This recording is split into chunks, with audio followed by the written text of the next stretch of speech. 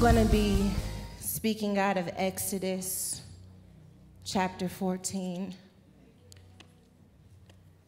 I'm going to start in verse 10. And my text says, "And when Pharaoh drew near, the children of Israel lifted their eyes, and behold, the Egyptians marched after them. So they were afraid, and the children of Israel cried out to the Lord." You see, the Israelites have left Egypt on the promise that God had something better for them. And they stepped out on faith because they believed that what God said was going to actually come to fruition. But now that they have stepped out on faith, they see that the Egyptians are trailing right behind them. And so right now, what they're standing in doesn't look like what God promised them. And as they see the Egyptians coming up against them, they cry out to the Lord. And they said to Moses, "Because there were no graves in Egypt, have you taken us away to die in the wilderness? Why have you so dealt with us to bring us out of Egypt? Is this not the word that we told you in Egypt, saying, 'Let us alone that we may serve the Egyptians, for it would have been better for us to serve the Egyptians than that we should die in the wilderness?' And Moses said to the people, 'Do not be afraid. Stand still and see the salvation of the Lord, which he will accomplish for you today.'" Not when he's not going to accomplish it next week. He doesn't need 10 more years to do it. He said, stand still and see the salvation of the Lord that he's going to accomplish for you today. For the Egyptians whom you see today, you shall see again no more forever. The Lord will fight for you, and you shall hold your peace. And the Lord said to Moses, "Why do you cry to me? Tell the children of Israel to go forward. Keep moving in the direction that I said. I know the Egyptians are coming. I know the fear is upon you, but keep moving in the direction that I first declared when I started this thing." He said, "But lift up your rod and stretch out your hand over the sea and divide it. And the children of Israel shall go on dry ground through the midst of the sea." Father God, whatever you want to see happen, whatever you want to say, whatever this moment is supposed to be, God, I turn it over to you. And I say, have your way. You know every burden, you know every obstacle, you know every trial represented in this room. But you also know every victory attached to this pain. And so, God, I am asking that this would be a moment where you sit in this room, where you would sit down in the depths of our souls, in the depths of our fears and our insecurities, and that ultimately you would make your throne. God, dethrone every fear. God, dethrone every sense of anxiety. God, dethrone everything that is keeping us from keeping you in the center of our lives, so that we can no longer be dissuaded from what you said about us, what you spoke over our lives, but we will stay locked in and steadfast in what you've said. God, no room for anxiety, no fear, just your strength, your power, your anointing standing tall in me. In Jesus' name, amen. Okay, guys can get seated. There are all of these theories about if you really want to know a person, then you can look at their children, or if you really want to know a person, you can look at their marriage, you can look at their work. But I personally believe that if you really want to know a person, you should look at what they order on Amazon. It'll tell you everything you need to know about somebody. We put y'all's Amazon history up here. Some of you, I would act like I have never seen that before. I don't know who that person is. That is fraud. I love that, though, because Amazon is literally a store where you can get anything from. But it didn't really start that way. Amazon started in '94 as simply an online bookstore. But he knew in the midst of starting it as an online bookstore that ultimately he wanted it to be an everything store. But he realized in order for it to get to what he had in mind that there would have to be some turns of events. He'd have to be willing to change his method to get to what he had in mind. And so the title of this message, for those of you who like to take notes, is Turn of Events. Turn of Events. And I want to talk about the way that there are a turn of events in our lives that, if we are not careful, will convince us that God has changed his mind, when in actuality, he's changed his method. He is the same today, yesterday, and forevermore. He doesn't change his mind, but he does change his method. If we study the Bible, we will see ultimately it is a story of how God has changed his method time after time to get us to what he originally had in mind. So we start off in the garden, humanity, and we are connected to him. That's what he has in mind. And then we are separated from him. And so the Bible tells the story of all of these different methods that God uses to ultimately get us to Jesus and the Holy Spirit so we can return to what he had in mind when he created us in the garden. He changes his method. Started off the garden. Then we had the tabernacle of Moses.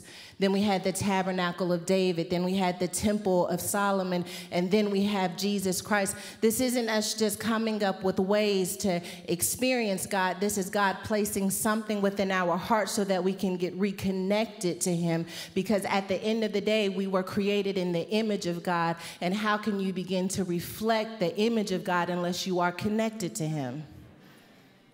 Because you are going to reflect whatever you are connected to. I don't know if you've ever been in the presence of someone who struggles with fear or they struggle with insecurity, and then you go back home and you've picked up some of those fears and you've picked up some of those insecurities because we begin to reflect what we're connected to. But God says, if I can get them to be connected to me again, if I can get them to be linked up with me again, then they can see themselves the way that I see them. And so when we find the Israelites in this text, they're on this journey to get into position so that they can be connected to God. But God has changed his method. And I feel like this is an important message for some of the people in this room and in this season, because when God changes his method, it is challenging for us to not believe that he has changed his mind. Because his method has to change because he's not predictable. And his method changes because in the process of his method changing, he adds depth and layers to who you are that you would not have had it gone the way that you thought it was going to go. Had Amazon just stayed an online bookstore, it would have never realized the full potential of taking over Whole Foods, of creating physical bookstores. But in the process of their method being changed, they learned what works and what didn't work. They learned when the timing was and when the timing was not. There's something that happens when God changes his method that changes your experiences and changes your exposure and changes your education. You need God to change his method. He can't be predictable, or you'll be able to tell the outcome. I need you to change your method. You get creative when God changes his method. When God changes his method, it changes you. But we have to decide which direction we allow that change to take place. Because we must decide that when God changes his method, that we don't change our mind. Set your mind on things above. That setting is an establishing. I'm going to establish my mind on things above. Why do I have to set my mind on things above? Because if I don't set my mind on things above, when God changes his method, I will forget what he had in mind. But if I can set my mind on things above, I'm not swayed when he changes his method, because my mind is not set on his method. My mind is set on what he set it on. I got to say that until you get it down in your spirit. I'm not married to the method. God, I don't care how you do it. You can bless me any way you see fit. God, I don't care who you use. God, I don't care what city I'm in. God, I don't care what movie it is. God, I don't care which job it is. All I'm saying is that you made me a promise, and I set my mind on the promise. I'm not married to the method. I'm married to what you had in mind.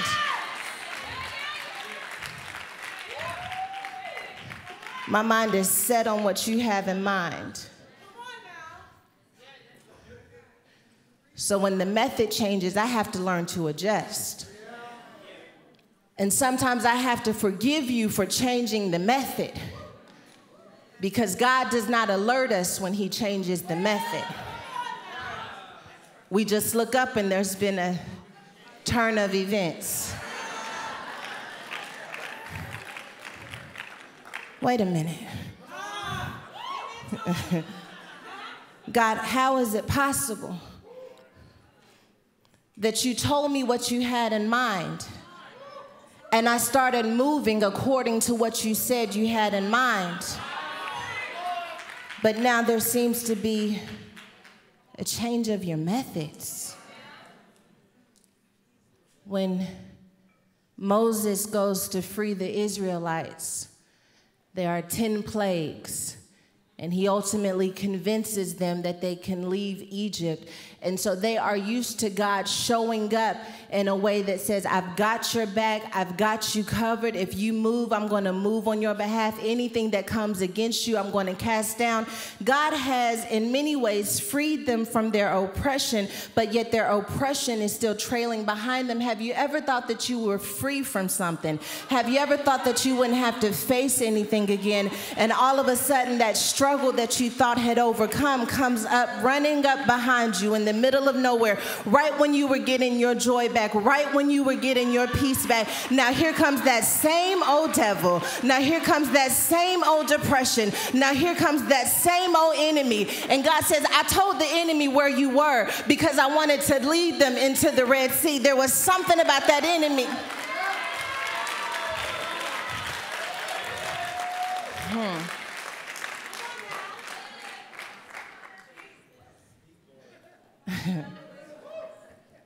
Get in my notes. So I see they came to show out today.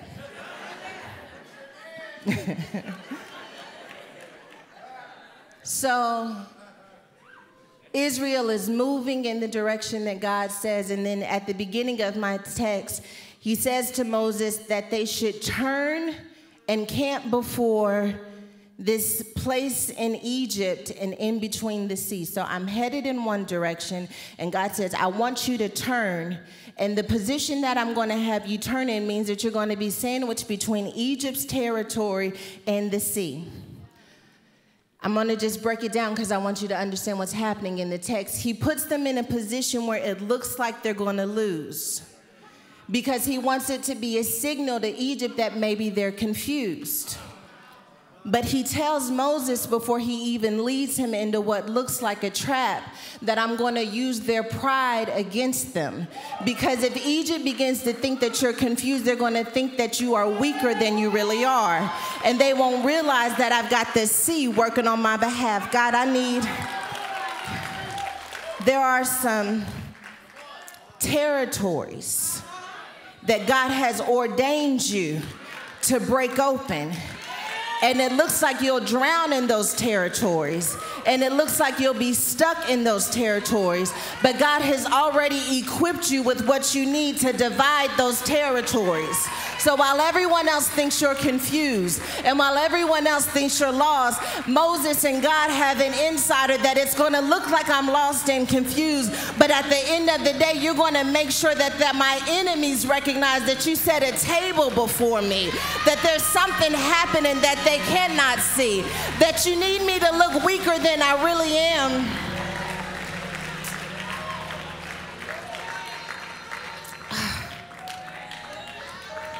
This is not at all what I wrote in my notes.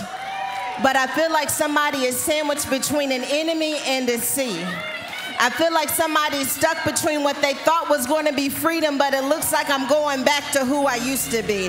It looks like I'm going back to the mindset I used to have. And I hear God saying, I position you there for a reason, so that it would look like a loss to everyone else, but ultimately it would be my creativity breaking some things open. I feel like God wants somebody to know that that sea that is ahead of you is about to part open. How am I going to do it? I'm going to use what's already in your hand. I'm going to use what you already have in your possession.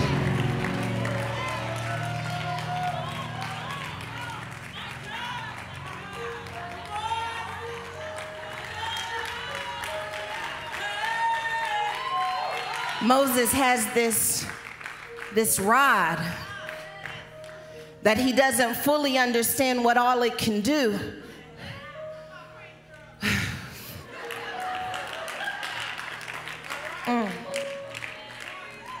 But God says, what you have in your hand, that thing that you're carrying, that you don't know how to fully, I don't know how to fully use this thing. I only know I can walk with it. I don't know what else it can do. But I hear God saying, I'm going to show you how to use that thing you've been carrying to do more than just walk. I'm going to show you how to use that rod and break some things open. I'm going to show you how to use that gift and break some things open. I'm going to show you how to walk into that boardroom. I'm going to show you how to walk into that industry and break some things open. I need you to look like you lost it. I need you to look like you're confused so that you can break some things open.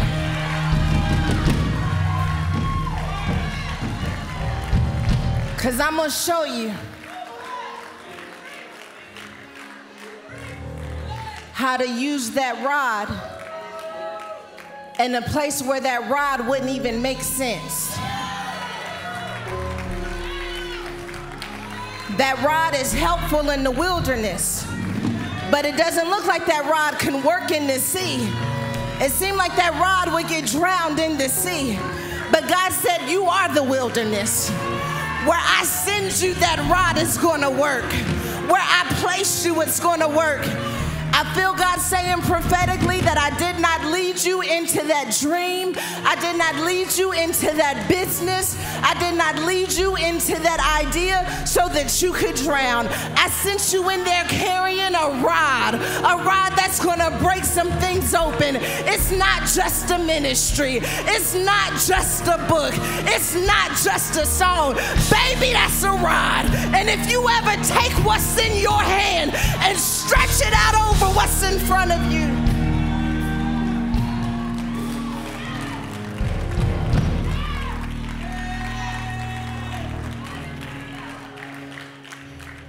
I didn't change my mind.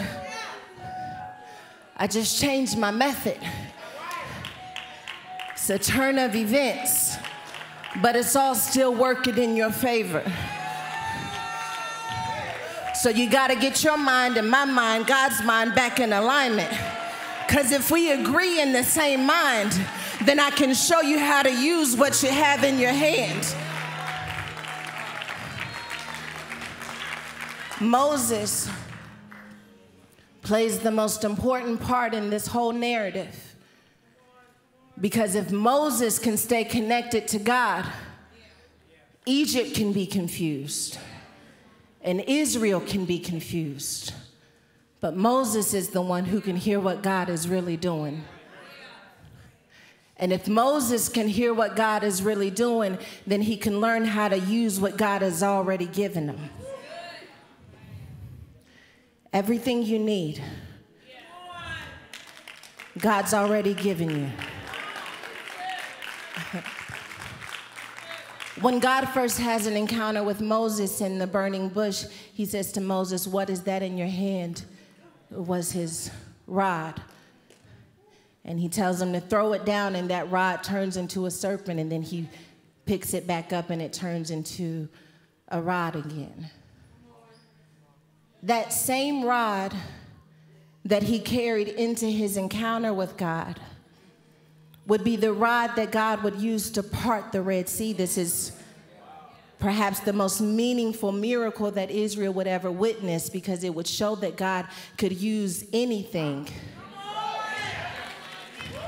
He could use anything to break open what seemed impossible. God, I don't know who is in this room, but there are some things that look impossible for you to break open.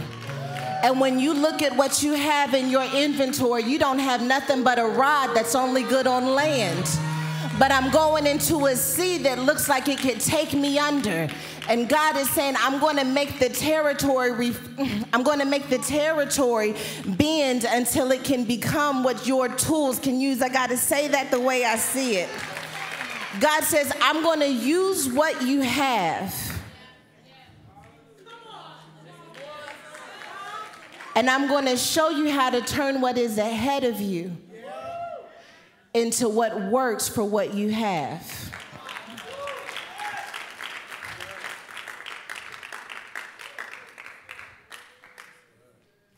So Moses and Israel and Egypt and you have been in a season where it seems like maybe you stepped out on faith and God changed his mind. And I feel like more than anything, that what God desires is for you to bring your mind back into alignment so that you are not moved when the method changes. Israel took their eyes off of what God said and turned it to the Egyptians that were coming behind them. And then it changed their language. They stepped out on faith. They stepped out in belief that the promised land was available to them. But the moment they stopped looking at that word and stopped looking at that vision that God had set before them, it made the Egyptians appear greater than they actually were. But there was a reason that God gave them the vision before he gave them the struggle. God gave you the vision before you encountered the struggle, because the vision is a weapon when the struggle comes upon you. Because if you can remember what God had in mind, you won't be moved by the circumstances that are around you. You fight the vision, you fight the struggle with the vision. I'm going to say that again until you get that down in your soul, because somebody has been fighting the wrong devils, and you've been fighting with the wrong tools, and you think it's about the industry, and you think it's about the Egyptians, and you think it's about a marriage, and you think it's about your finances. The fight is over your vision, because if I can get you to change your vision, then I can make your struggle seem bigger than what it really is. But if you would dare start fighting that vision with that fighting that struggle with that vision, then God can show you what he really has in mind. God gave me a vision about who I can become. God gave me a vision about what I can do in the earth. So I know it didn't work out the way I wanted it to, but that's all right, because I still got my vision. That's okay, because I'm fighting that struggle with this vision. Because God is not a man that he shall lie. And the vision may be tarrying, but I'm going to wait on it. Because God did not give me that vision to let me down. And God did not give me that vision to torment me and to haunt me. God said that I would be the one who could break that generational curse. God said that I would be the one that teaches my family how to do business on a different level. God told me that. He gave me a vision. I didn't even want the vision until God gave it to me. Israel wasn't trying to be free. They were fine being in captivity. But God gave them a vision that made them question their captivity. And there are some people in this room who didn't even know that they were held captive until God gave them a vision that changed their thinking. And because you gave me that vision that made me change my mind, I can't go back. I just got to fight this struggle with that vision. And I wanted you to know that that vision is stronger than that struggle. I swear, I mean that. Because that vision has God's endorsement on it. That vision has God's power on it. That vision has God's provision on it. That vision has God's favor on it. I came here to tell you to get back to the vision. I know we changed this method on you. I know we broke your heart a little bit in the process. I know you got a little bit disappointed, but I came here to tell you to get back on your square, baby. We got a game to fight out here. We got a kingdom to establish, and I can't do it just by myself. I need some warriors to activate. Come on, activate LA. What's up? I need my warriors to get back in position. Hell, you may have had me for a minute, but I'm taking my mind back. I'm taking my vision back. I'm stirring up the gift of God that's down on the inside of me.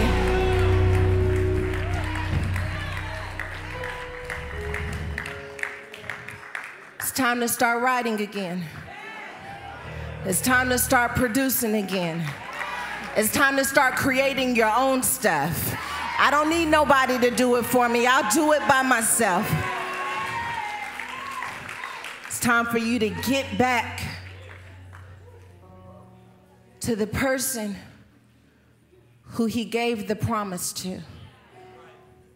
Because the vision changes you. And if you allow the fear and anxiety to make you shrink, then you are no longer the person he gave the promise to. I didn't give my promise to that version of who you were. I gave that promise to a vision of you who believed my word, who trusted that I was the one who could show up for you, who trusted that I was the one who could part the Red Sea, who trusted that I had the promised land. And you got to get back to that version of you so that he can show you how to use what you have. Because you've already got what you need, you just don't know how to use it. And he says to Moses, he says, Moses, take the rod, your rod, take your rod, the thing that is already within your possession, and put it in your hand. He didn't say go find a rod. He didn't say wait for somebody to hand you something, but use the resources that you currently have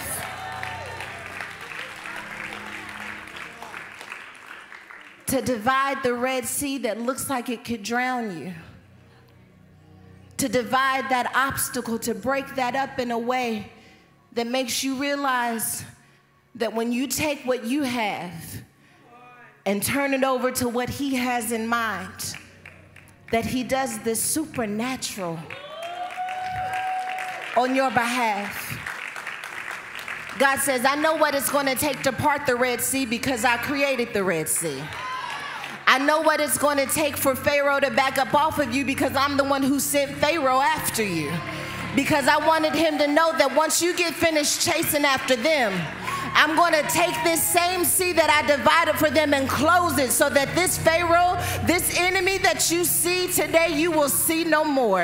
And I just want somebody to know that when God gets finished changing his method on you, that it's going to stop every enemy in its track, that it's going to make the industry look at you different, that it's going to make the community look at you different, because I don't know what method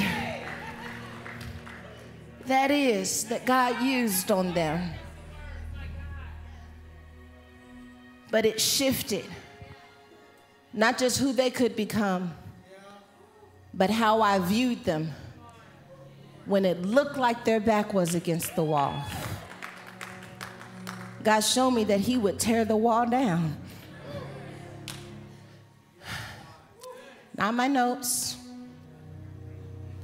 but I do believe that the principle of this message is for those of us who have been frustrated and disappointed because it feels like the method has changed. And if I'm honest, God, I wanted it to happen a certain way. I was expecting for the method to be a little bit smoother than it was. Honestly. I thought that my hardest battle would be stepping out on faith. And so I only had enough faith to step out on faith because I thought the blessing would come the moment that I did it. But God said, you were looking for the outcome, and I was trying to raise a nation. And because I'm trying to raise a nation through you, I've got to show you who all I am and what all I can do. So I had to change the methods so that you understand the fullness of what you get when you get me. Had Israel just walked out of Egypt and right into the promised land, they would have not realized the fullness of what they got when they stepped out on God's word. But because God changed the method on them several times, then they recognized the fullness of what they got. I got a way maker. I got a miracle worker. I got a promise keeper. I got a healer. I got a provider. And I would have never known that unless he changed his method. And so I want to give somebody 10 seconds to praise God for the fact that he changed his method. God, I thank you that you changed your method, because I know you better than I would have known you before. Had you just done what I thought you were going to do the way that you did it, I would have never started that own business. I would have never found myself on my knees calling on the name of God. I would have never met that friend. I would have never met that husband. But you changed your method on me.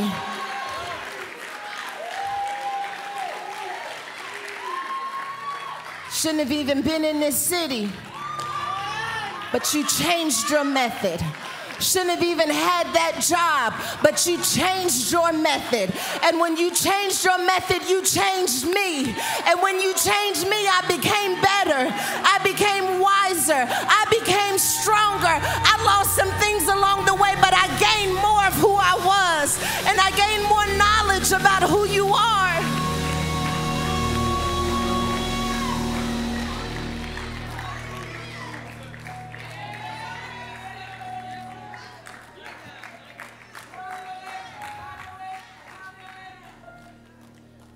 I want to have a moment of prayer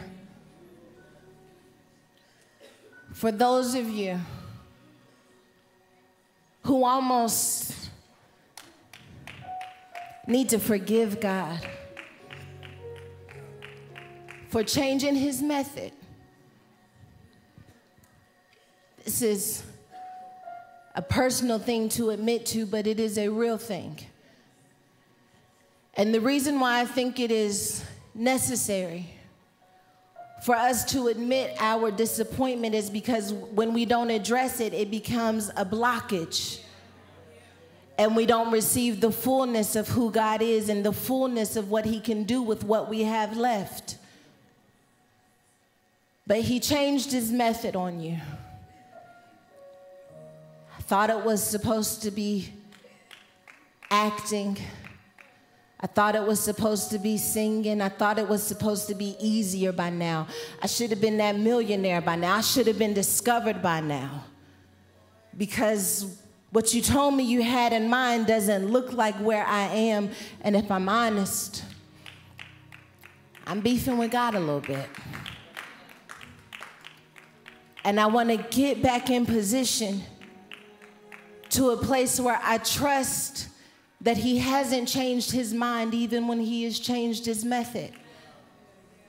And so there are some things in my heart that I need to release because I know they're keeping me from seeing the fullness of who I am in him. If that's you, I want you to come. God changed his method. God said I would be happily married. I'm going through a divorce. How is that possible? God said that child would be saved. It seemed like that child is going through more hell than I could have ever imagined. God, how is that what you had in mind? This doesn't look like what you had in mind. God, I know what you said. God, I was supposed to be this. I was supposed to be that. And there has been a turn of events that has made me question whether or not I should have even started this in the first place. God, did my pride get me into this? God, was this my ego? I thought it was you, but this turn of events looks like so much hell. I can't even imagine that it started with you. How could it be that this happened? It says, I didn't change my mind. I changed my method. So get back in alignment with me so you can see how I'm going to do it now. Because when we become disconnected from God because of how he changes his method, then we rob ourselves from any access to even getting to what God said, because now I can't hear him anymore. He can't call the shots in my life anymore because I'm so upset. I don't trust him like I used to trust him. I don't believe him like I used to believe him. There's somebody in this room and you're charging God with what someone else did. And because someone else disappointed you, because someone else failed you, now you don't even trust God. God says, I didn't have nothing to do with that. That was brokenness. That was their brokenness, but what I'm telling you is I can even heal what they broke on the inside of you. Don't hold me to their actions. I'm bigger than that. I'm better than that. And it was important that Israel got back into position and that they trusted that Moses still had a word for them, because it would be through that word that the Red Sea was parted. I trust God. I trust him. I really do. I trust him because I have seen him time after time after time. I swear I've seen him take my ideas and take my plans and blow them to pieces and then put together something that I never even thought that I could have done. I thought I had to go through the wilderness. I didn't think I could part a Red Sea, but God showed me that if you listen to what I said, the impossible becomes possible with me. I've seen him show up in my life too many times to turn around and give up now. And sometimes he positions us in such a way that the only option is to trust him or to go back into captivity. If Israel had not trusted God, then the Egyptians would have caught them and they would have gone back to who they used to be.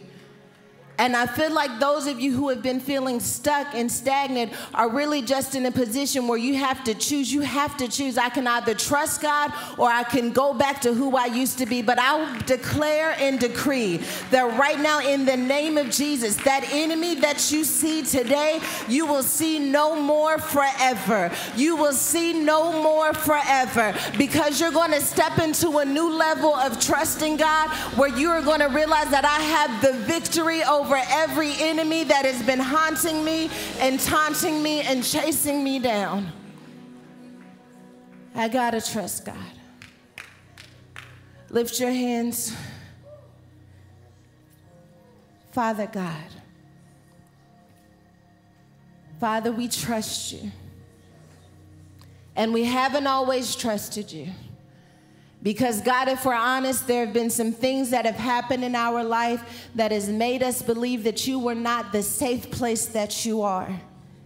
And we realize now, God, that because you make all things work together and because your ways are not our ways and your thoughts are not our thoughts, that you were calling us higher in moments where we just wanted to be met where we were. And so, God, I believe that as these hands are lifted over this altar, that you are raising us higher in the spirit realm, that you are raising us above the disappointment, that you are raising us above those fears and above those anxieties, that, God, you are lifting us out of the circumstance that has dared to define us, and you are helping us to set our mind on those things that are above. God, I'm asking right now in the name of Jesus that there would be a relocation that takes place at this altar. If you're not at this altar and you know that you need to be here, I want you to get as close as you can, because we're about to pack up the moving trucks and we're being relocated. I'm taking my mind back and I'm setting it on the things that are above. I see you coming. I see hell getting nervous. I see the Egyptians getting scared. I see that enemy chasing you down. God, I'm moving my mind. I'm not going to stay in the mindset that you have failed me, because you are not a failure.